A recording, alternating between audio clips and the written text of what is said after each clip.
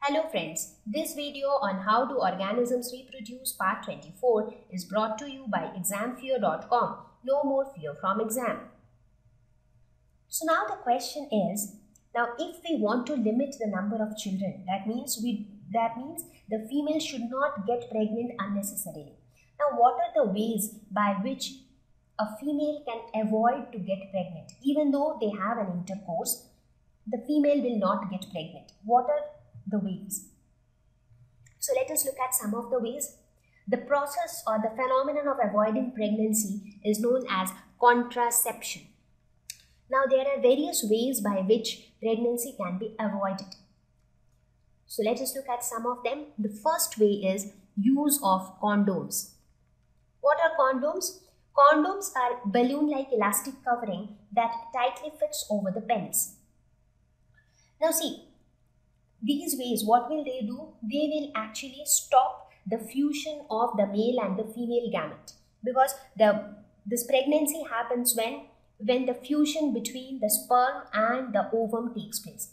Now, if by any way we can stop that fusion, there will be no pregnancy, right? So even though two people have sex, but if there is no fusion between the sperm and the ovum, there will be no pregnancy. So there are some ways by which that fusion can be avoided. So one way is use of condoms. This is how they look like. They are these kind of coverings which are in the shape of the penis. So they fit exactly tight over the penis. So now after putting this covering over the penis, the sperms which are ejaculated by the penis, they get collected in this covering. So this covering will collect all the sperms. So the sperms will not at all go inside the body of the female. And when the sperms are not at all entered inside the body of the female, there is no chance of getting pregnant because there will be no fertilization at all. Right? So these condoms are a very effective way of contraception. By using them, unwanted pregnancy can be avoided. The next way is the use of oral contraceptive pills. There are some tablets available in the markets which has to be taken daily by the female. So the female takes this tablet daily, and this tablet does not allow ovulation to occur. Ovulation means the release of the egg from the ovary. So the ovary will not release the egg at all. Now if the egg is not at all released, so even if the sperm enters inside the body of the female, what will the sperm do? The sperm needs an ovum for fusion. So there is no ovum at all because the egg is not at all released by the ovary. So the sperm needs the egg for fertilization. There is no egg, so no fertilization, so no pregnancy. Right? However, these kind of oral contraceptive pills also do have some side effects in the long run. So they should be taken only after consulting with the doctors. There are another surgical methods as well. There are some surgical ways also by which pregnancy can be avoided. Now there are two types of surgical method. One is for the males and the other one is for the females. One is called vasectomy. Vasectomy means the removal of a small portion of vas deferens.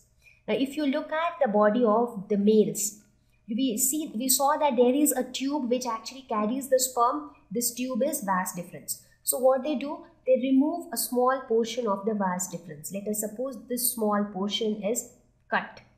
So if you cut this tube in between, what will happen? The sperm will not get carried by this tube, right? So there will be no sperm which will get ejaculated. So there will be no fertilization, no pregnancy, right? So this is a surgical method. So by surgery, the doctors will actually block this path. They will remove a small portion of this tube. Similarly, there is a surgical method in females that is called tubectomy. So the vasectomy got this name from vas, that is vas deferens. Similarly, tubectomy got its name from tube. So in females, we have the fallopian tube, right? So a small portion of the fallopian tube is removed like this. Let us suppose a small portion is removed like this, or a small portion is removed like this. So what will happen? Even though the egg is released from the ovary, so the egg will be here, but the sperm will not be able to reach the egg because the fallopian tube is broken in between. So the egg and the sperm will not be able to meet each other. So there will be no fusion, so there will be no fertilization and no pregnancy. So these are the surgical methods of avoiding pregnancy. So these methods should be done only when a couple plans that they are not going to have any more baby in future. So they can get these surgeries done. Right? So these are some of the ways by which people can actually avoid pregnancy. Right? Okay. Now let us talk about the sexually transmitted diseases. As I said, there are quite a number of diseases which are communicable. That means they're infectious. They spread from one person to another, but they spread by means of sexual contact. So during intercourse, the penis of a male is inserted inside the vagina of a female. That means two persons are in sexual contact with each other. Now, these kind of diseases spread through this sexual contact. So there are some diseases like gonorrhea, syphilis, HIV/AIDS, and genital and anal warts. These are some of the diseases which spread by sexual contact. Gonorrhea and syphilis are some of the diseases which are caused by bacteria. Now, syphilis is curable to some extent with the help of antibiotics. HIV/AIDS is caused by the HIV virus. AIDS is acquired immune deficiency syndrome. What is AIDS? It is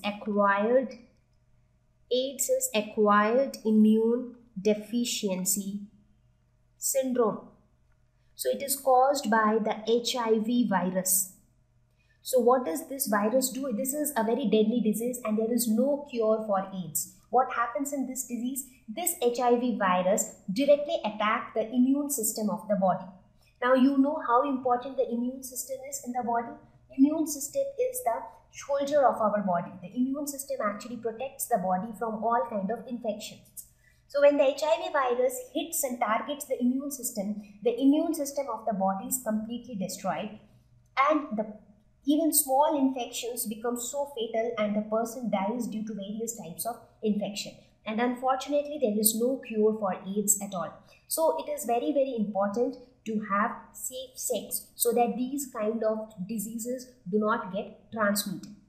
Similarly, genital and anal warts also are transmitted by viruses. So these are some of the diseases which get transmitted sexually, and that is why people should be aware of the precautions which they should take in order to prevent the transmission of such diseases. Now, what are the ways or what are the preventions that can be taken to prevent these STDs? First is use of condoms. Now, if condoms are used, what will happen? Condom is like a covering on the penis. So, if this is the penis of a male, when a condom is put over the penis, what happens? And now the penis is inserted inside the female vagina. That means the penis is not in direct contact with the vagina. So there is a barrier between the penis and the vagina. So the transmission of these viruses will reduce at least. So use of condoms is a good thing it prevents the transmission of sexually transmitted diseases, and it also helps to prevent unwanted pregnancy. Wash before and after intercourse to maintain the hygiene, because the reproductive organs which are involved in this process, they should be kept under proper hygiene so that infections can be avoided. Confirm that a new partner is HIV tested before intercourse. So since it spreads on sexual contact, so it is good to get an HIV test done for every person so that we know that the partner is HIV negative, right? So these are some of the ways by which people can prevent the sexually transmitted diseases. So with this, we have reached towards the end of this lesson, that is how do organisms reproduce, and I hope that this video would have helped you to understand the concepts, to understand the processes, how reproduction takes place in different living organisms. Thank you. Please visit www.examfear.com to watch more videos, attempt free online test, get free study material, find tutors and mentors. Thank you once again.